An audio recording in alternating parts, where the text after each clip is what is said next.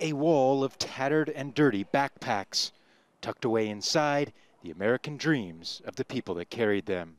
They all belong to migrants trying to reach America through the Sonoran Desert along the U.S. and Mexico border. Evidence of the human stories that are at the heart of the issue of migration. The everyday things they packed for their journey, abandoned en route after they were no longer needed. Some perhaps dropped by mistake or left by those who didn't survive. All of it is now art, part of an exhibit at the Parsons School of Design at the New School in New York.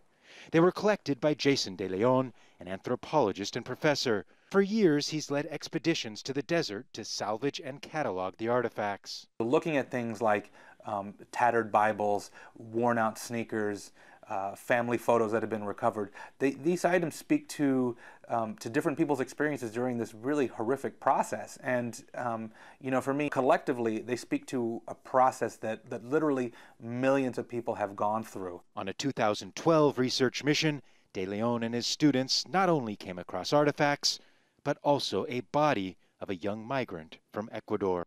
Some of the students were so impacted by what they saw, they got the GPS coordinates tattooed on their body in order to never forget it.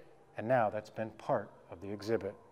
These are all artifacts that were collected on the border between Arizona and Mexico, and they were on the Arizona side. De Leon collaborated with two artists to bring this together. It's traveling across the country just as President Donald Trump begins to fulfill his campaign promises to deport illegal immigrants and build a border wall. No matter what you think about illegal migration, pro, con, whatever, nobody should be dying in the desert, and that's what's happening. So this is what this exhibition is about.